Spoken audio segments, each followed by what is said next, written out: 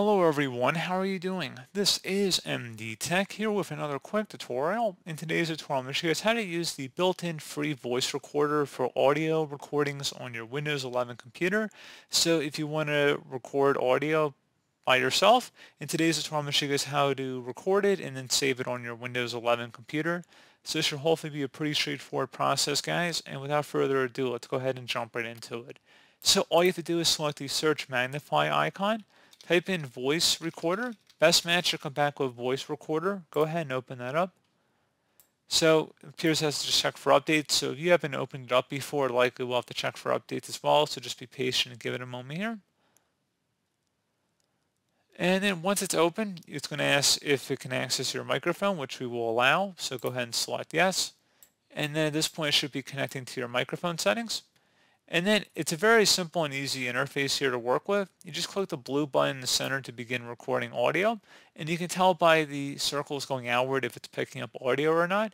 You can also click the pause to pause the recording of the audio. And you can select the add a marker button if you want to add markers to the audio. So let me just say I'm going to add a few marker spots. So basically little highlights that will pop up if you're listening to the audio again. And once you're done, if you're finished with the recording, you can just select the blue circle in the middle that says stop recording just to end the recording. And you should see, again, the audio should be playing here. And you can see the different markers we've created for highlights in the video.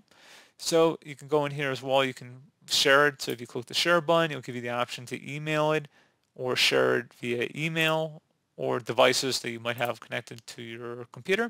So if you have other devices nearby, you can share it that way. You also have the ability to trim the voice clipping as well if you want to make it shorter, perhaps, if you want to cut out the beginning or the end. And you can save it by clicking the little save button. You also can just delete the clip here or other clips. If you have multiple ones on the left side, you just select the clip, and then you can select the trash can icon to delete it. And you can also rename the clip. So normally it just would be a default name here, but you can name it something specific to better define what the clip is. And then you would select rename.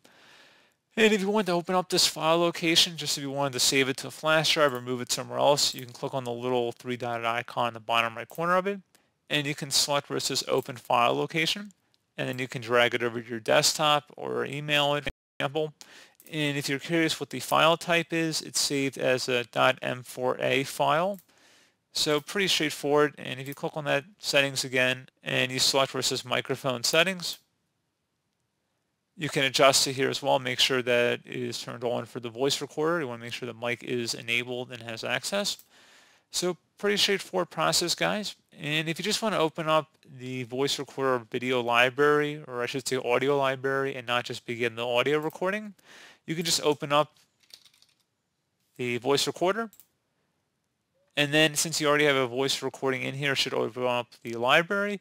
And if you want to do a new recording, you just select the little blue button that says record, and then you can record more clips. So pretty straightforward process, guys. Do hope I was able to help you out, and I do look forward to catching you all in the next tutorial. Goodbye.